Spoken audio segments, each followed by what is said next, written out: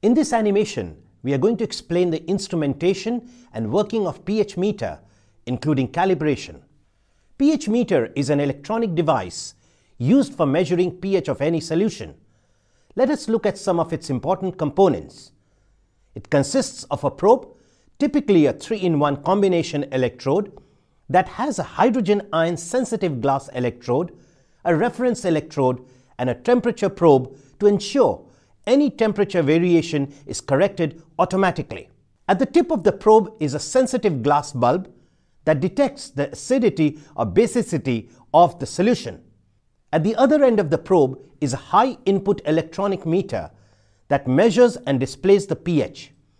There is also a flexible arm for easy motion of the electrodes in and out of the solutions. When pH meter is not in use, the electrode is submerged into 3 molar potassium chloride solution to prevent it from drying.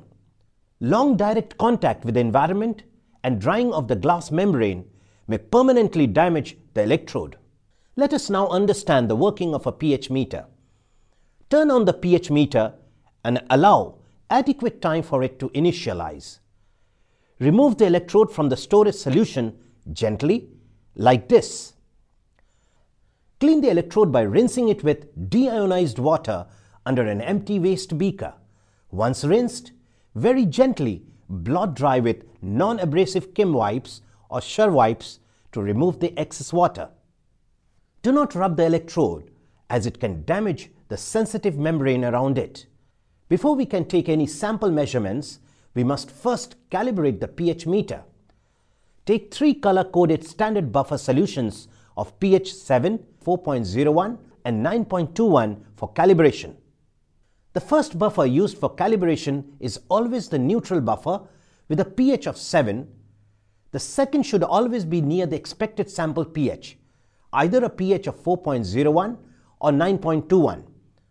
Buffers with a higher pH, 9.21, are best for measuring bases, whereas buffers with a low pH, 4.01, are best for measuring acidic samples.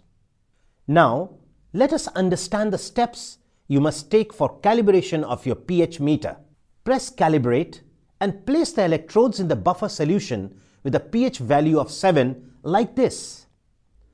Allow the pH readings to stabilize at 7 if required.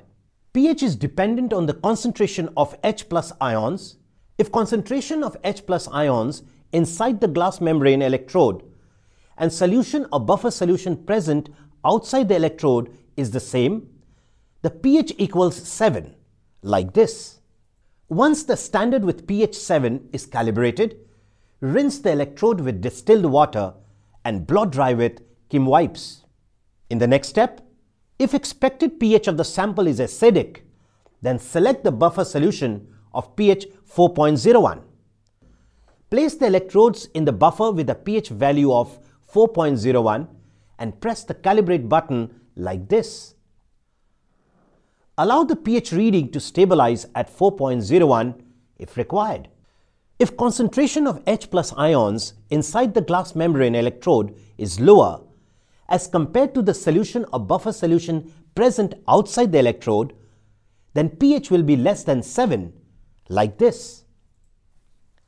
Once the standard with pH 4.01 is also calibrated, rinse the electrode with distilled water and blot dry with Kim wipes in a similar manner.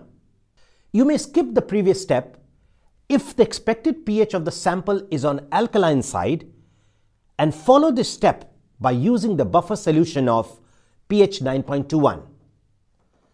Place the electrodes in the buffer with a pH value of 9.21 and press the calibrate button like this.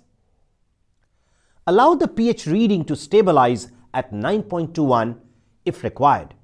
Sometimes pH 10 buffer solution is also used for the same. If concentration of H+ ions inside the glass membrane electrode is higher as compared to the solution or buffer solution present outside the electrode, then pH displayed is more than 7, like this. Repeat the rinse process just like previous steps. Now pH meter is calibrated and ready to determine the pH of the test sample. Place the electrodes in the given sample and then press the measure button. Leave the electrodes in your sample until the reading has stabilized. This will be the exact pH value of your sample. Take the electrodes out, rinse it with distilled water and blot dry with Kim wipes. Immerse the probe in 3 molar potassium chloride solution for storage like this. Consult your operation manual for optimal storage practices for your specific pH meter. I hope you clearly understand the detailed concept about this pH meter.